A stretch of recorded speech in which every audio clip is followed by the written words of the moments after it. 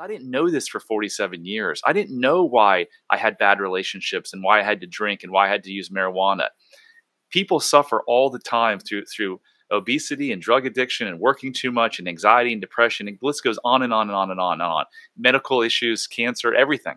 It all comes back to your unmet childhood needs. So if you're suffering, you really don't have to. And I'm living proof of that. If you're a real estate investor and are wondering how to raise and leverage private money to make more profit on every deal, then you're in the right place. On Raising Private Money, we'll speak with new and seasoned investors to dissect their deals and extract the best tips and strategies to help you get the money, because the money comes first. Now here's your host, Jay Conner.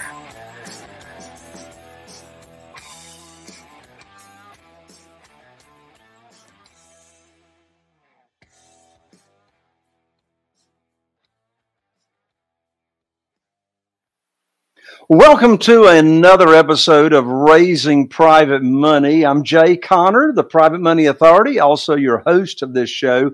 I'm so excited to have my guest on with me today, who is not only a guest, but also a very, very dear friend. When my guest first got introduced to real estate, all the way back when he was only in 9th grade, he read this book on how to buy houses. Well, in 2002, he bought his very first piece of real estate. And now, about 21 years later, he has bought and sold, are you ready? Over 4,000 homes all across the country. So he's a phenomenal real estate investor. But today we're talking about how do you own the real estate between your ears? Well, this is why my guest and friend is so qualified. You see, during his efforts to help his son overcome really extreme anxiety, my friend found out that he himself had unresolved trauma all the way back to his childhood. And that unresolved trauma really caused my friend's subconscious mind to rule his life by a set of lies, by a set of untruths. And one of those lies was he felt unworthy. And feeling unworthy leads to this feeling of, lack of self-love, lack of self-compassion. Well, these lies and untruths dominated my friend's life. Most of his life, cost him 2 marriages. He lost $9 million in business mistakes. And he was, an obsessive user of alcohol and marijuana just to escape those feelings, amongst many of the other negative things that were going on. I mean, he had it all. I mean, he had the big yacht, he had the big house, he had the luxury vehicle, yet he just felt empty. He felt unfulfilled. He just really wasn't happy. He didn't feel free. Well, he went through this transformative exercise and ongoing meditation, and this thing called neural reprogramming. And he was actually able to find, once again, self-love, self-compassion, and no longer does he allow these lies to affect his life. And the reason I wanted to invite my dear friend to come onto the show today is to share with you how he literally and figuratively got born again and how he's found true freedom. And on today's show, he's going to share with you how he has now created a proven process that will allow you to experience the same thing. Right after this, you're going to meet my dear friend, Brad Chandler.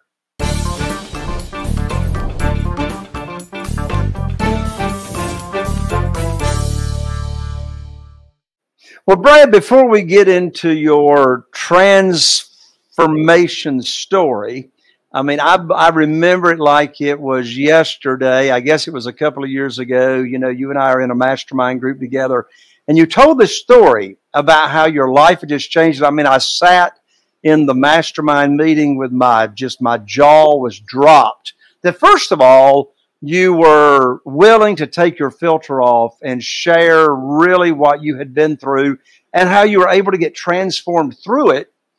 But before we get to that, I want to first talk about your real estate background and your experience in raising private money.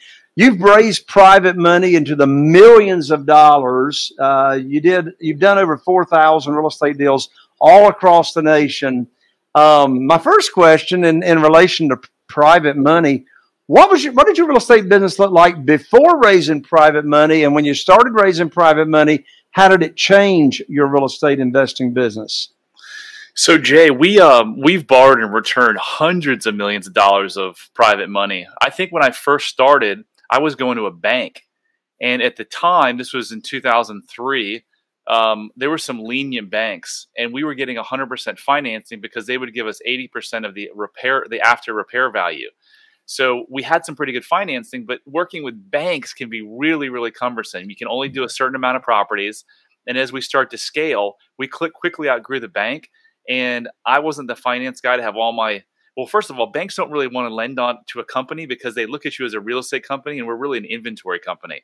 So it really, I guess it would have stopped our growth. So I went out to what I do best, and I networked, and I found someone who had gone to my graduate school. I have an MBA in real estate from University of Wisconsin. Said, hey, I've got these brothers, these high net worth brothers. And those brothers alone, over these 19 years, I don't know how many millions and tens of millions of dollars they've made in interest off of us, but we probably borrowed and returned $250 million just to those two brothers. So it was a game changer for us for sure. So the majority of your private money came from networking, right? So how do you talk to a potential private lender? And what drives that question, Brad, is I tell people all the time. So my wife, Carol Joy, and I, we've got 44 private lenders right now funding our deals. We don't have 250 million. We got 8.5 million that we sort of churn from house to house to house. And I've never pitched a deal. I've never asked anybody if they wanted to fund a deal. I've never, the traditional, as you know very well, the traditional way of borrowing money for real estate is you go to the banker, you get on your hands and knees, and you put your hands underneath your chin. You go, please fund my deal. Please fund my deal. And, in this world of private money, it's like a 180-degree shift. We don't beg. We don't ask. We actually teach people. We put on our teacher hat and teach people about what private money is and, how they can get high rates of return safely and securely. We teach them our private lending program. And now they're chasing us. Since COVID, Brad, I've had more money chasing me than ever before. It's interesting. Prior to COVID, there was $18 trillion in cash in people's retirement accounts. And now since COVID, there's over $31 trillion. There's so much money on the street. But back to the question to you. When you started talking to potential private lenders, what did that conversation sound like? I mean, it was the truth, right? Everything about me is the truth. The truth shall set you free on so many levels. I would just tell them the truth. I'm like, listen, we're new, but I've been in real estate. I have a great real estate education. I've done some real estate because when I was employed, I did a little bit of real estate. And I would say, look, here's what we do. We spend marketing dollars. We find distressed home sellers where we can buy their house for 20, 30% below market. We're looking for a loan. We'd like a loan for you to fund the acquisition and the renovation. These guys funded the acquisition and the renovation all up front. And I think we started out at 14% and 2 points. And I think now we're closer to like 9 and 1 with them. So that was it. And I can remember what they said back to me, what so many people said back. I don't understand this. This is 2003, 2004. You could put a handwritten sign in your window and say for sale, and it would sell in a second. Why would anyone sell their house for 30% below market? And my response was, why do people drive without their seatbelts and smoke cigarettes? They just do. They just do. So that was the hardest thing for some of these guys to understand. When I told them that we bought houses at 30% below market, they're just like blown away. Like, really? Yeah, really. Yeah. I mean, Brad, you and I have come to know each other very, very well. And that's another thing right there that you just shared we've got in common. The thing of it is when I first started talking with potential private lenders back in 2009, first of all, none of them had ever even heard of private money, never even heard of private lending.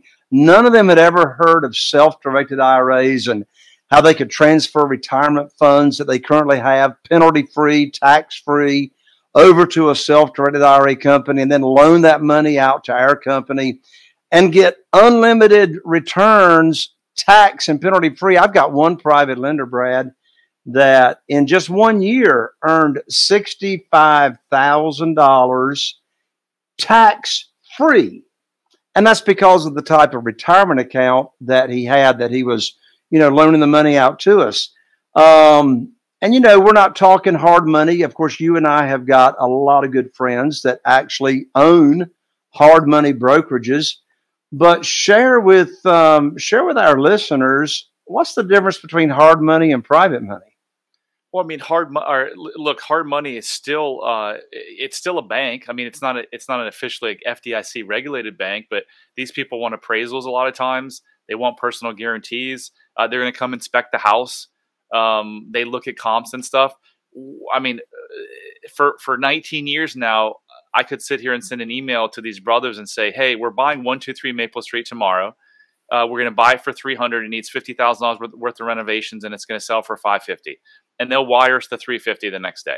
There's no appraisals. There's no junk fees. There's no someone coming to the house and bothering the sellers and doing an inspection. So that's the big difference.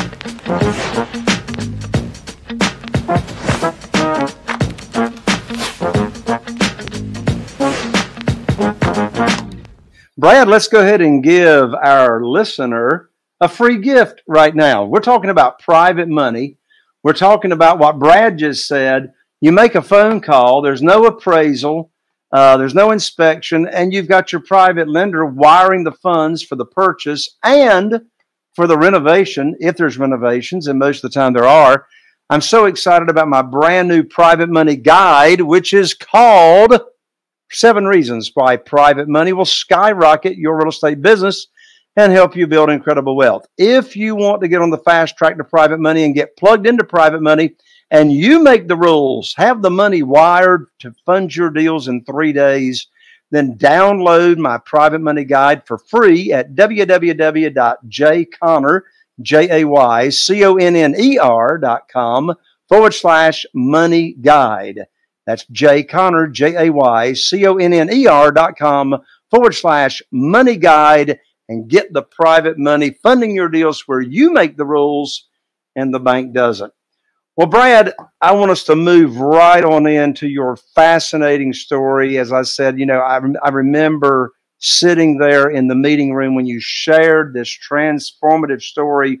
So, I mean, I've known you for a number of years now, probably at this point, probably 7 years, but you are a totally different person. I mean, you're completely different than when I met you 7 years ago.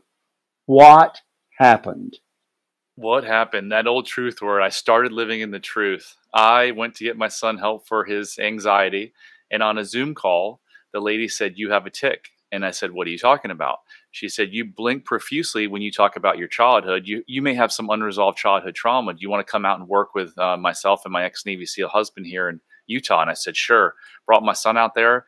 And in a weekend, really 3 hours, we went back and looked at my childhood and found the stress and trauma.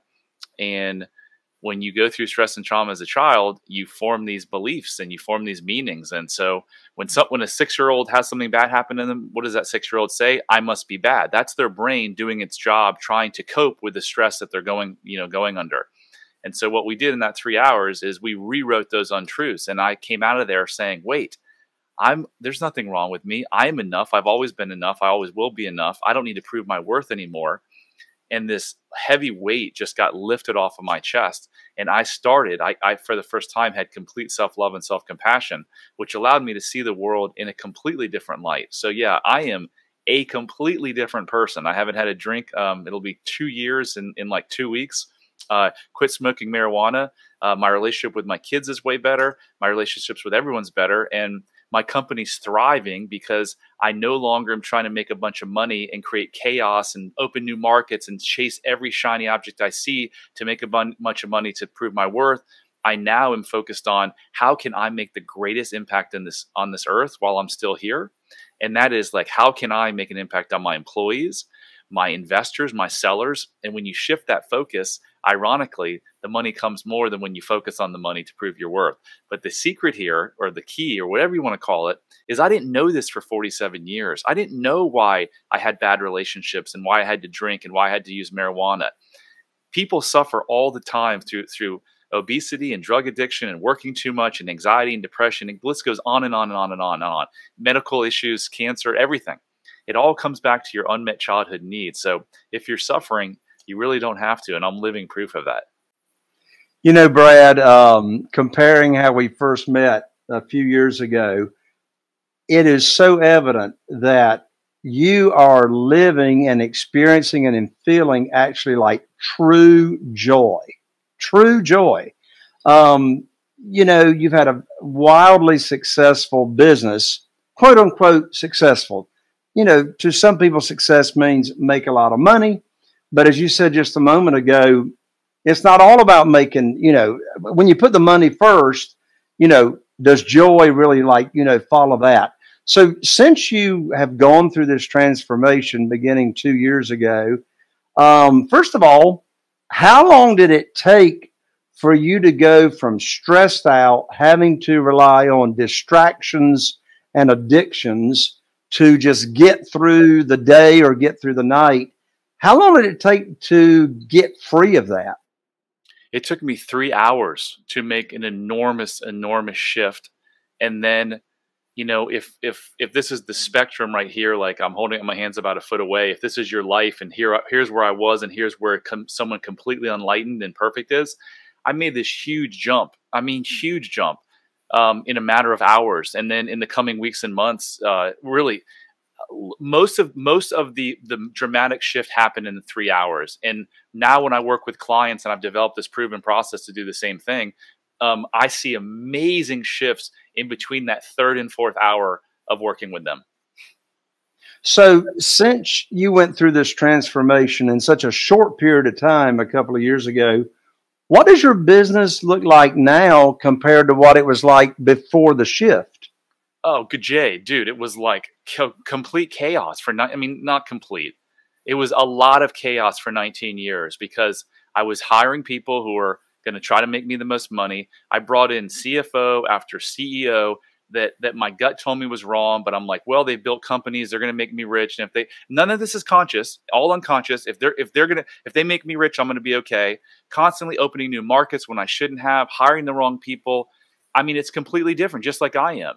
The culture has changed. People have seen me on podcasts and literally called me and said, I want to work for that guy, and we've hired them. I've gone inside my business, and people one of the first clients I ever had was a virtual assistant of ours. She's 35 years old. She slept 2 to 3 hours a night. She had severe migraine. She had severe anxiety, and she had a crappy relationship with her husband and her son. In 3 1-hour sessions, she completely changed. And she's one of my testimonials on my website. She now sleeps 8 hours a night. She has no anxiety, and her migraines are gone. So speaking of your website, Brad, your website is www.bradchandler.com, B-R-A-D, Chandler, CHANDLER.com. So since this transformation, how much time are you spending on your business now? I spend about 3 hours a week, and we're going to do, we did just around 300 deals in 2022. Wow. Amazing, Brad. And you're now working with clients and sharing with them how they can experience this same kind of transformation.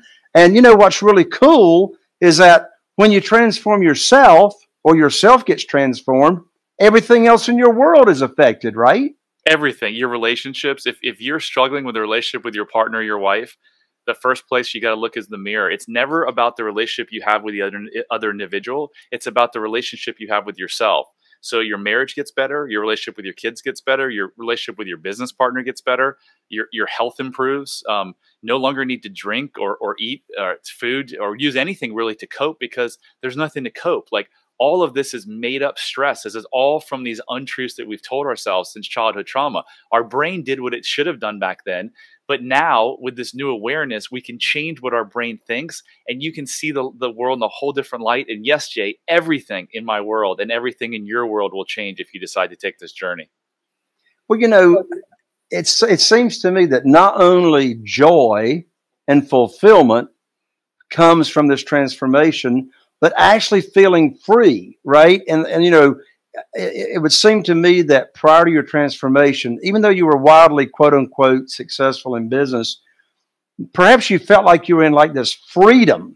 I mean, in this prison, and after transformation, you're like really free. So here's my question: how does someone truly get freedom and experience it?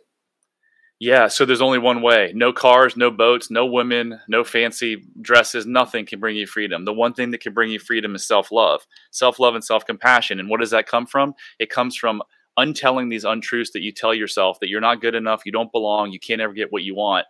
And so if you asked that question to me 2 years ago, 3 years ago, Jay, and you go, do you love yourself? I'd say, well, of course I do. So I developed this self-love quiz because now I know better. So if you're sitting there thinking, well, I have a lot of self-love, I don't care what people think, ask yourself a few of these questions. Have you experienced a deeply connected, passionate, intimate relationship with someone you felt safe with? Are you in that right now? Or are you bumping from bad relationship to the next? Do you find yourself judging others on a regular basis? Do you judge yourself on a regular basis? Do you talk negatively to yourself on a regular basis? Do you find yourself getting super frustrated with small things others may not get irritated over? Do you frequently take things personally and get upset by others' actions? Do you have an addiction of any kind? Do you have self-destructive behaviors? Drink too much, eat too much, drug use, sexual, whatever it is? Do you put others' needs before yours regularly? Do you often feel guilty or ashamed? Are you able to handle criticism from others without getting super upset? If any of these you answer yes to, it shows you that you may lack self-love and self-compassion. And if you do, it's going to affect every area of your life, And I'll email that. If you want to reach out to me, I'll email that quiz to anyone who wants it, and you guys can take it anonymously and for free. Brad, thank you so much. So if you answered yes to any of those questions that Brad asked you, well, Brad's going to give you his email address. Would you like for us to give him bradchandler.com/contact or your email? Which? So my email's there, but it's brad@bradchandler.com. Real easy. There you go. Well, hey, look, folks, the filter is still off. Brad, B-R-A-D, at bradchandler.com. That's CHANDLER, Brad@bradchandler.com. And when they email you, what should they put in the subject line? What are they asking for? Self-love. That's it. Self-love. Yeah, and I'll send it to them. Now, Brad, you went through those questions rather quickly because I know you're rather passionate about what you have experienced, and you are passionate about helping people transform as well. One more time, take your time. Share those questions one more time. I want our listeners to hear this because I believe, well, let me ask you, Brad, in given your experience, what percentage of the people walking around have experienced what you used to experience? So 83% of Americans identify as not being very happy. So I think it's in the 80% plus range. All right, one more time. Let's do the self quiz here. Yeah, I love it, man. And as Brad is sharing this self quiz with you, listen to the questions. If you answer yes to any of these questions, you want to email Brad at bradchandler.com and see how he could help you. Go ahead, Brad. Yeah, so I'm reading them again, and there are some of them. So I'm just going to go through them and tell you what answer is appropriate. Have you experienced deeply connected, passionate, intimate relationships with someone you felt safe with? If the answer is no, or you experienced it for a month, chances are you don't have self-love. Do you find yourself judging others on a regular basis? If you do, don't have self-love. Do you judge yourself on a regular basis? If you do, you don't have self-love. Do you talk negatively to yourself on a regular basis? When you make a mistake, are you like, God, you're such a freaking idiot? No self-love. Do you find yourself getting super frustrated with small things that others may not get irritated over? That's a sign that you've got a lot of like pent-up irritation, sadness, guilt, frustration, unresolved hurt. Do you take things personally and frequently get upset by others' actions? If you do, you're lacking self-love and self-compassion. Do you have an addiction to anything? An addiction to anything means that you don't feel enough, and so you just need to give more of whatever it is, whether it's gambling, sex, drugs, alcohol. You just need more and more and more because you don't feel like you're enough. Do you have self-destructive behaviors, which means Some of them, not all of them. Do you drink a lot? Do you eat too much? Do you drug use? Do you have risky sexual behavior? Do you have suicidal thoughts, self-injury? Any of those things are obviously pure indicators that you don't have self-love. Can you cope with mental pain, fear, or sadness without turning to substances or things to make you feel better? If you need substances to make you feel better, you lack self-love. Do you put others' needs before yours regularly? If you do, this is I'm not good enough, so I've got to try to get this person to like me to feel better about myself. Do you often feel guilty or ashamed? If you do, that's definitely childhood stress or trauma. And are you able to handle criticism from others without getting super upset? If you're not able to handle criticism, it's another sign that something's wrong internally.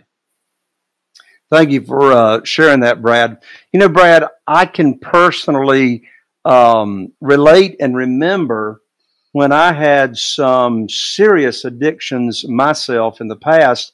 And I remember asking myself, Jay, what is the emptiness that you're trying to fill? You know, from my own personal experience, when someone is like looking for a distraction or they're addicted to behavior, there's some kind of emptiness that we're trying to put in there to create some kind of feeling. You know, we're either moving towards pleasure or we're trying to run away from pain. And unfortunately, I believe those 83% of people that you mentioned are trying to run away or escape from some kind of pain. But what is that emptiness that people feel that they're trying to fill up with something that can't fill it up? It's usually one of three things, Jay. It's a feeling, and this all comes from how they were treated as a child. Their needs weren't met as a child. And when you hear me say trauma, I think a lot of people check out and they're like, well, I wasn't raped. I wasn't sexually molested. Yes, that's trauma. But trauma is also your little sister comes home from the hospital and you feel like your parents love her more. So every problem in life comes down to unmet childhood needs. And it's always one of three things. You don't feel like you're enough. You feel like you don't belong and therefore you can't connect. And you feel like you can't get what you want and you can never get what you want. And that's from one of my mentors, Marissa Peer, one of the best in the world. Absolutely. So, Brad, when someone reaches out to you at bradchandler.com, what can they expect? So I put out a personal message every day on freedom and happiness. So if you go to that bradchandler.com/contact, you can connect with me on any social media. I'm on all of them. But what I do offer is I offer a 30-minute free call.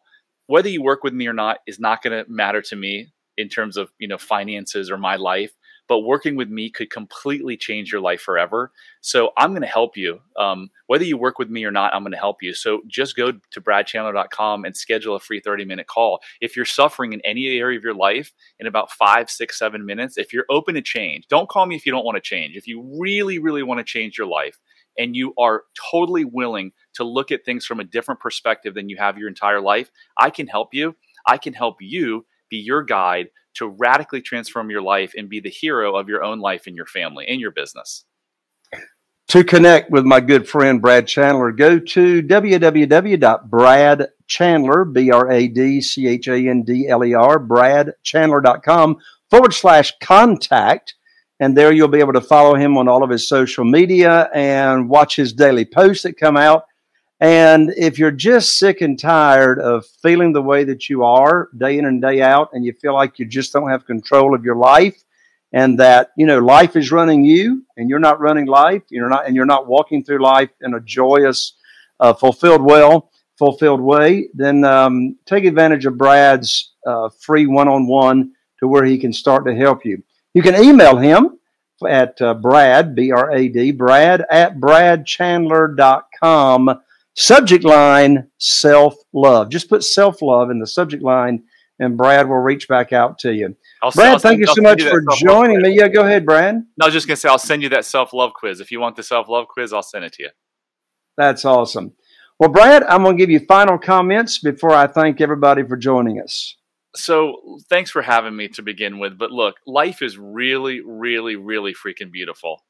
And there is no reason for you to suffer to be in pain, to be in bad relationships, to have a business that's in chaos. So I'm living proof. I've developed over these last 2 years a proven method from literally some of the world's best. And if you're suffering in any area of your life and you want to change it, and you don't want to go through weeks or months or years, weeks, that's a 5-week program, but most therapy, years and years and years, decades. I was in therapy for decades and many of my clients and got nowhere. So if you want radical change and you're open for change and a willingness to look at things from a different perspective, let me help you. And if I can't be the one to help you, I'll certainly point you in the direction, because you deserve to live a free, joyous, happy, peaceful life. Thank you so much, Brad. I appreciate you so much, friend. Thank you. You too. All right. Well, there you have it, my friend. Another episode of Raising Private Money with Jay Conner. Our topic today was a little bit different: how to own the real estate between your ears. And the reason this topic is so important is, regardless as to what type of real estate you're doing, what kind of deals you're doing, are you raising private money? First of all, it comes down to that mindset first. But even more importantly, why do we get into business and real estate to start with? It's for the wealth and the freedom, right? Well, you can make a bunch of money, but if you don't have the freedom on the inside where your heart is, then it doesn't matter at all what's going on the outside. Be sure and contact my friend Brad Chandler. Thank you so much for joining me here on this episode. I'm Jay Conner, the Private Money Authority. If you found this episode valuable, please be sure and share it with a friend, your family, your coworkers. If you're listening on iTunes, touch those dots in the upper right-hand corner and follow me. If you happen to be watching on YouTube, be sure to subscribe and ring that bell so you don't miss out on any notifications of our amazing upcoming episodes. So I look forward to seeing you right here on the next episode of Raising Private Money with Jay Conner. Are you feeling inspired by the knowledge you gained in this episode? Then head over to jayconner.com/moneyguide. That's JCONNER.com/moneyguide and download your free guide that shares 7 reasons why private money will skyrocket your real estate investing business right now. Again, that's jayconner.com/moneyguide to get your free guide. We'll see you next time on Raising Private Money with Jay Conner.